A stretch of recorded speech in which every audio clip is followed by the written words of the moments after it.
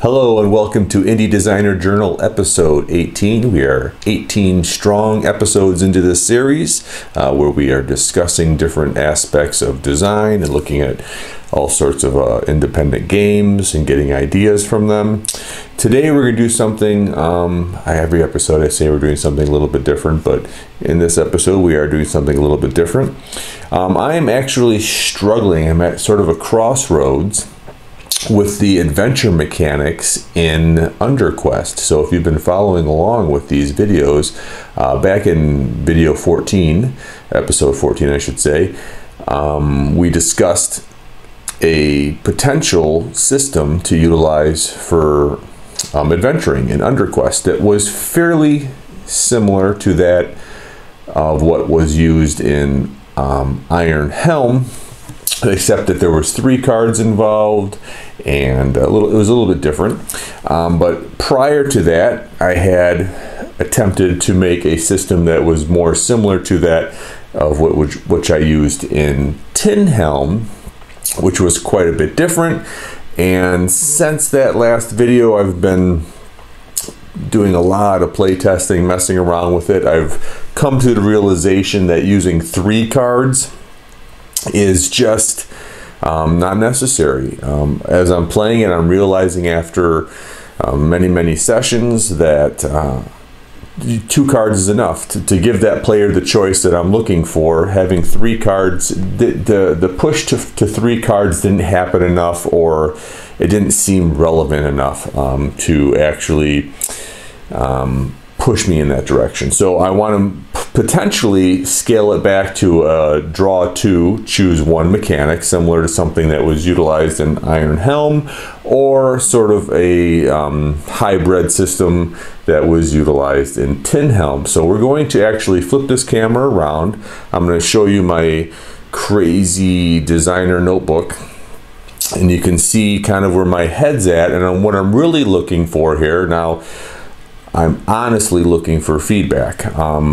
I believe the majority of the people watching these videos, or at least half or so, are designers themselves, or people who are just avid gamers that have a lot of good ideas. So I'm going to show you what I have, and I'm going to be asking you for what I'm basically be asking you for your feedback, solutions, which direction you want me to go, because I'm sort of leaning in 2 different directions. And if you're a designer or a human being, there's often times we find ourselves at a crossroad and we start doing those checklists and trying to figure out which direction we want to go. And I'm sort of at that point right now. I have my combat system pretty well figured out. I've done a lot of testing on that, and I'm very happy with where that's at. But the actual exploration portion, which is sort of the heart in many aspects to what UnderQuest will be, is not resolved yet. And until I can get a foothold onto the direction I want to go with it, I'm sort of gonna be in limbo. So I'm sort of pleading with my audience now to sort of push me in the direction that I need to go in here. So let's turn this camera around, take a look at what I have, and hopefully we can come up with a solution together. Thank you. Okay, welcome to the inside of my brain. So this has been the notebook I've been utilizing for working on UnderQuest for a good year now. And there's quite a bit of stuff in here, as you can see.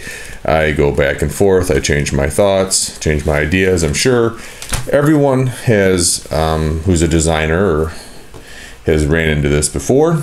And this is where I'm at. So I have a couple pages here I want to show you. This is the system that's more closely aligned to that is found inside of Tin Helm. This is just an example of what a card could potentially look like, just basic layout, having the title of a location, some sort of illustration.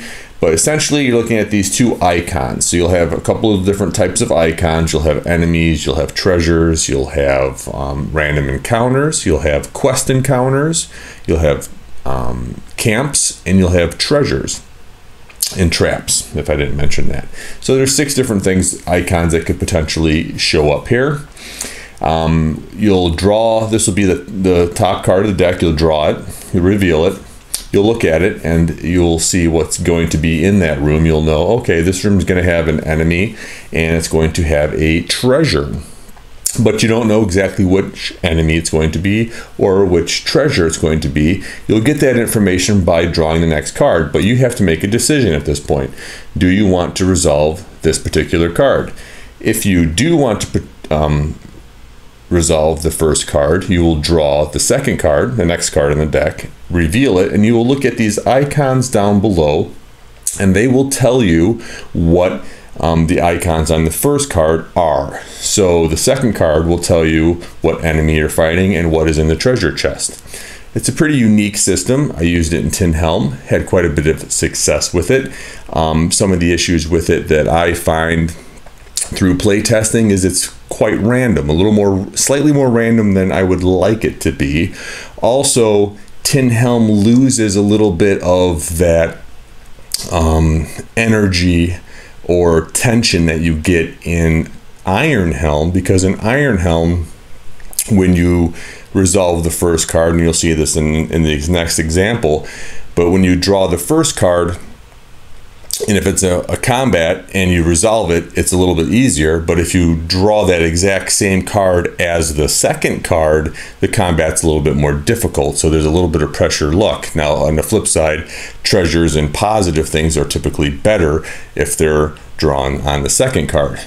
You kind of lose that here, but I have a remedy for that, because that's what we do as designers. We keep basically going at it over and over and over again until we figure something out. So in addition to what you would have in Tin Helm, because this is very similar to what you have in Tin Helm, except in Tin Helm, you had the information on the back side of each card. So the front side or the face of the card would have just the two icons and an illustration, and then on the back side it would have a little chart that showed the different possible icons and the outcomes associated with them. We won't get exactly into that, but I think you have an idea of how this works. You have a couple of icons. If you want to resolve the first card, you take another card, you flip it, and the icons on the bottom of that card will tell you what these icons are on this card. Alternatively, you could decide, I want to skip the first card. I'm terrified of it for whatever reason. You don't want to resolve it. Then you would see these icons down here, and you'd have a good indication as to what could potentially happen in that second card. So then you would draw that second card, and then you would have to resolve the two icons on that second card using the information known from the first card. So that's one of the things I really did enjoy about Tin Helm, is the more you played the game, the more you recognized what icons are on each card, and you can you get better at the game. It's a game you can learn to get better at the more you play. However, it did lose that sort of the second card being worse or better, or the disadvantages of drawing that second card. So the solution to that I've found, and I've tested it a few times, is adding some text on the card, that if the card is the second card being resolved, that text comes into play. So if this was the first card I drew and it had an enemy in a treasure chest, and I decided I wanted to resolve it, I would simply draw the next card, look at the icons on it, and I would resolve both of these icons based on the information on the second card, and I would ignore this text. However, if I decided the opposite, to not go in that first room, I would draw the second card. I would have to resolve those icons on the second card using the information from the first card, but I would read this text here if it was the second card I was resolving, and it would tell me things like the enemy gets the upper hand and gets to attack first automatically, or the enemy is stronger than you first thought and it has extra hit points, or things along that line. So negative things like traps and traps and enemies would be worse if resolved on the second card, just like in Iron Helm.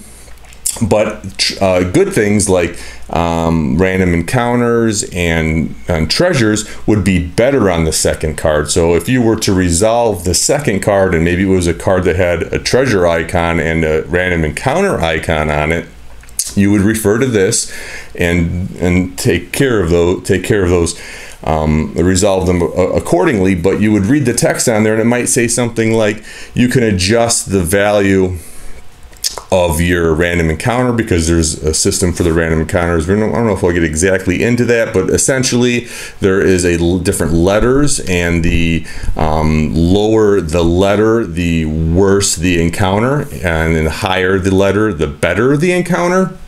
So you would be able to potentially adjust that to get a better encounter if it was a second card. And treasures would simply maybe add different things that would add value to the treasure, like maybe you get an extra trinket or more ingredients, or maybe potentially more loot, period. So this was a sort of a hybrid system. I'm kind of excited about it, but I'm not exactly sure if that's the direction I want to go with it. So on the flip side, let's take a look at the other alternative. So this is, we'll call this the Tin Helm version, and I'd like to get your thoughts on that. And then let's take a look at the next version, and this is a much sort of simplified version of what I had shown you in episode 14. The difference here being is now there's only 2 cards, and I'm sorry, there's only 2 cards potentially being pulled instead of 3. If you watch that episode, you'll see that I basically had an Iron Helm-like mechanic for driving the adventure, but it used 3 cards. You would draw 3 cards and then reveal as many as you wanted or felt comfortable revealing. How this system works, and I'm very excited about this one as well, so this is where it becomes difficult for me. If you draw, let's say, look at this top line is a particular card. So if you drew this card, it would say, if it's the first card you drew, you would have to face enemy number 2, and you'd have to deal with the trap number 3. We'll get more into what that means in future episodes, but let's just let you know the lower the number, the better. And if you were to resolve this card as the second card, the enemy goes from a number 2 enemy to a number 6 enemy, and the trap goes from a 3 to a 5. So this system has a built-in, the second card is always worse when it's negative things. So enemies and traps are worse on the second card. And that's something that this other system addressed by using this text. This system would be simply icons. So the second card you drew, if you drew the same card as the second card, it's worse than drawing it as the first card. In this system, you would not use both cards all the time. So it would be more like Iron Helm and Desolate, in that if you resolve the card on its front side, or if you resolve the first card, you don't look at the second card. You just discard it. You don't need the second card to give you information like this other system requires. So you could easily just say, okay, I'll resolve this card, I'll resolve this card. You'll never get to look at whatever the second card is. And then very similar to the other system, things like treasures and random encounters, they are better if you get them on a second card than they are if you resolve them on as a first card. So very similar to what you saw in Iron Helm, except this system, instead of having you just draw a random enemy, you'll have specific enemies for specific dungeons, specific traps for specific dungeons. So you can really, I could really make campaigns and stories and quests that have different unique feels. I could have all undead enemies in a particular dungeon, or anything like that, cultists, or however I want each dungeon to feel. I could have certain traps and things along those lines, and especially I could do something with these quest icons, which would trigger quest encounters or events. And that's very similar to what's in the other one. So both systems utilize pretty much the same things. It's just how it is being actually the mechanical end of it. So the other thing this system does that the other system doesn't do is that I use this icon system that I talked about in episode 14. So in addition to the information on the card, there will be an icon, chalice for a quest, a coin for a trinket, a mushroom for food, an herb or some sort of plant for ingredients, and then this little hourglass to represent time passing, which burns some of your torch. So if you draw the first card, so I draw this card, I'll see that there's a chalice.